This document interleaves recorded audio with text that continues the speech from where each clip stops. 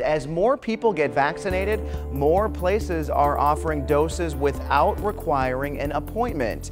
North Carolina A&T had offered them by appointment only since February, but now the clinic is offering walk-ins. WFMY News 2's Jalen Gilkey went to campus to learn more about the program's future. The university would like to be able to participate with the Cone Health System and the health department to vaccinate all of Greensboro if at all possible. Dr. Robert Doolittle is the medical director for the Student Health Center on campus at North Carolina A&T in Greensboro.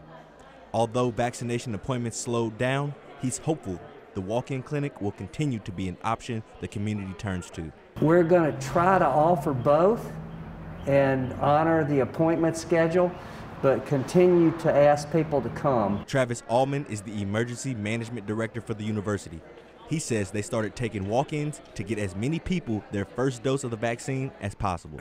So the goal for us is to do as many vaccines as we can. We have about 800 doses available that we have for today.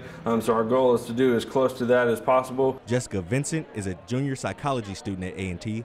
She was one of the many who took advantage of the walk-in clinic.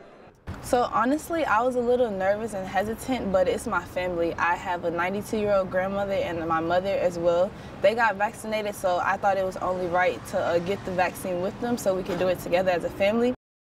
Well, North Carolina A&T State University is offering appointments to get a vaccine every Tuesday and Thursday. Walk-ins will be available as long as all the appointments haven't been filled. I will attach a link to their appointment website in this web story on WFMYnews2.com.